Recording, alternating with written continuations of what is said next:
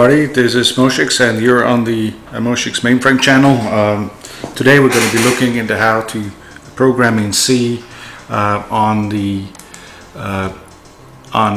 MVS 3.8 as delivered by TK4. It may come as a surprise that we actually have two compilers in TK4 MVS 3.8. And that's because some people have actually done excellent work on porting the well-known new C compiler, the GCC compiler, to MVS, which wasn't easy because the GCC compiler, even the very old one that we're using here, I think it's version 3.1.2, which is an ancient GCC compiler, is actually too big to compile itself in 16 megabytes of RAM, or to be compiled in 16 megabytes of RAM.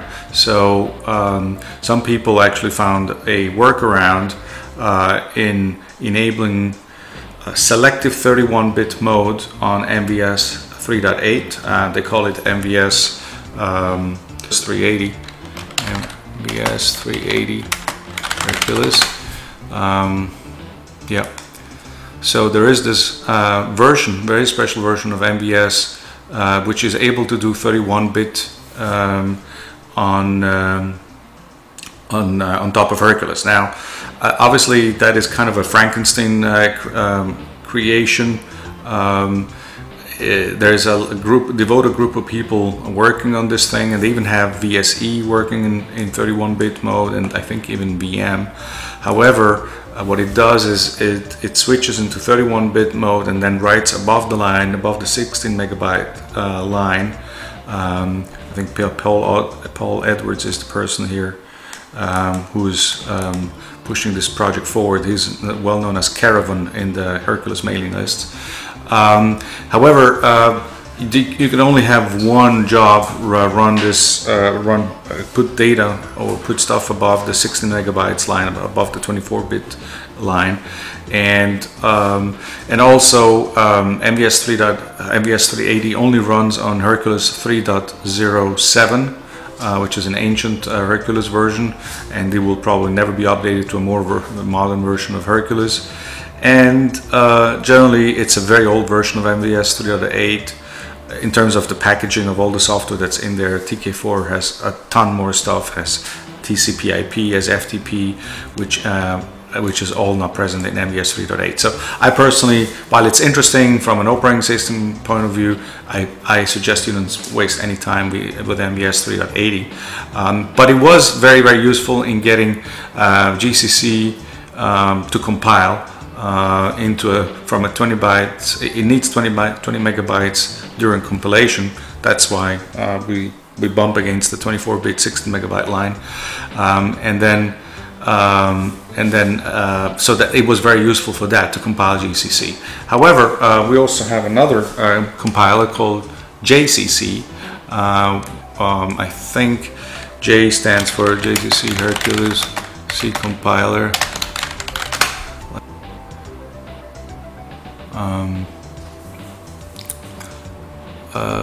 Yeah, here it is. Nope, we don't have JCC here. It's listed somewhere, J Green maybe. I'm not too sure anymore what the name of the person is, but anyway, we have these two compilers, and I personally prefer the JCC compiler. I think it's a better compiler, compiles better code, and behaves nicer with MVS. And we can see examples of the C code, the same C code, both in JCC and in GCC. So this is a prime number generator written by Jürgen Winkelmann, the TK4 author. And here it's running the JCC compile and go procedure. And then here we have the GCC version, GCC compile and go with optimization 3. And okay, the C version is new C 3.2.3. Sorry about this before. as ported by Paul Edwards, what I just mentioned just previously. Both will produce workable code. I personally prefer JCC, and one more reason to work with JCC exclusively is that in update 9, Jürgen Winkelmann has put in very extensive TCP/IP library support, so we can actually start writing TCP code for MVS as with any Linux, and so there's exciting new possibilities opening up with update 9 of TK4. However, I do not know when update 9 is coming out. I've been testing a version for a while, but I think that Jürgen is still working on it, so we will just have to wait until he is done with it. And so there's really not much to how to use that. I'll have an example here. So when I program in C, I have this header here. Obviously, I only go to message class H because I like to view it in the spool viewer. And then here I have an n times n queens solver, which just an n queens solution finder. As you may know, I have always written n times n queens solvers for the last 34 years in every new language I learn. I think it's an excellent and stimulating exercise to use this problem to learn a new language. Of course, I know C. I've been programming in C for a long time. In fact, I think my first C compiler was on the IBM PC, I think around, if I'm not mistaken, about 80 or 81. And it was called the Lattice C compiler. It was a 16-bit compiler, obviously, for the IBM PC. It cost like $1,000 back then, and I worked all summer to buy myself a copy of it. So I learned C before I learned PL1, which is my favorite language, and Go language, obviously, which is my favorite language outside the mainframe world. And so that's just a very simple program here. One special thing about using C, the C compilers, is that the delimiter for the final card before going from sysin back to JCL is this double @ signs, like in the email @ and I think it's because obviously, it's not I think, I know, it's because the usual sign for delimiting the end of sys input will be something like this, which obviously means opening of a comment in C, and so therefore it cannot be used. And that's why we use this delimiter here. Other than that, it's pretty simple. For beautiful output, I always suggest to have something like this. This produces very beautiful output if you want to print, turn into PDF and then print it out. If you just put the standard output, it will not come out as beautiful.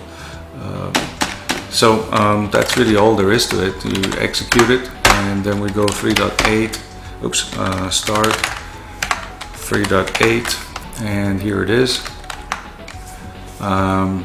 Return codes all 0 for compile, prelink, and go. So there's really nothing special to this.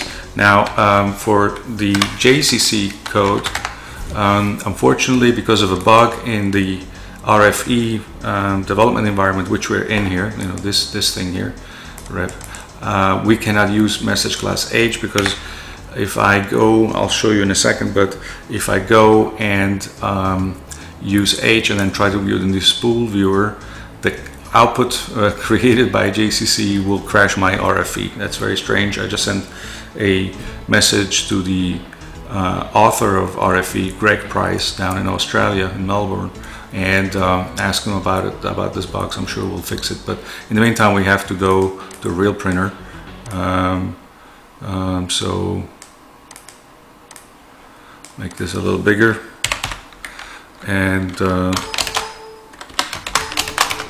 And so let's execute the GCC compiler here. 58. Okay.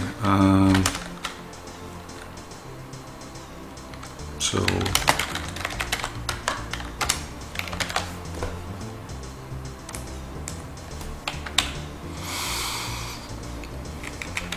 yeah, so there it is. The GCC procedure has 3 steps, and the only interesting thing about the GCC compiler is that it actually goes through, so you can see it here, it goes, first it compiles, and the compiler produces S370 assembler, which is then assembled by the standard MVS 3.8 iFox, the assembler FX assembler, and then from that you have a load module, which is then loaded by the loader and executed. So a little different than JCC, it goes through the assembler step, which of course also means for very long large programs added compilation time, but still, I mean, everything here is so fast it doesn't really matter, I'm just saying. And so yeah, this executed fine. The procedure here is quite a bit more complicated, and that's one more reason why I prefer JCC. As you can see here, it's all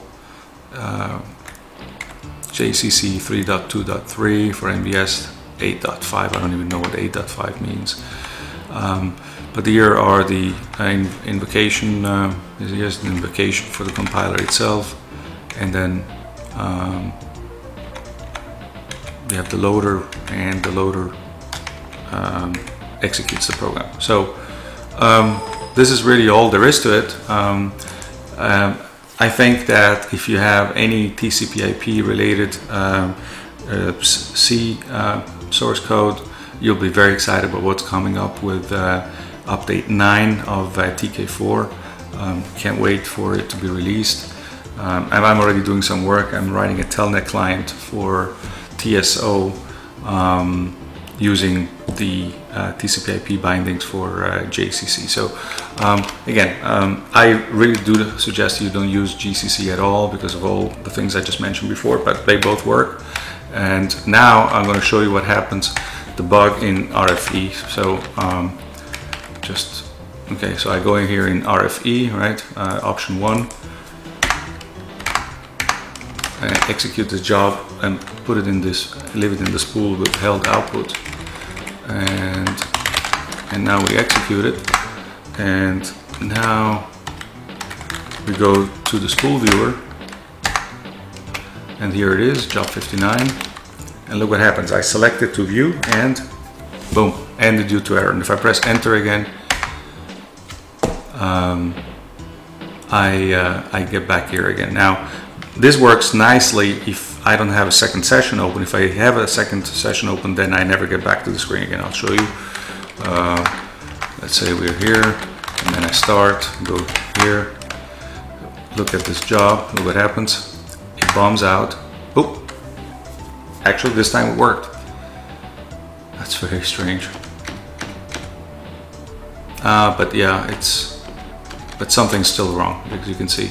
It's not able to go all the way down. So there's some problem here, some RFE bug, which I suspect is due to some to the content of the output from GCC. There's some string that's in there that really royally confuses RFE, but that's not really a big problem. I'm sure that Greg is going to address it. But here it is, how to use the C compilers in our beloved TK4 MVS 3.8. For any questions, please leave comments below this video. If you haven't subscribed, then please subscribe to my mainframe channel so you can get notifications of future videos. If you like this particular video, please press on the thumbs up button, and I'll see you in my next video. Thank you very much.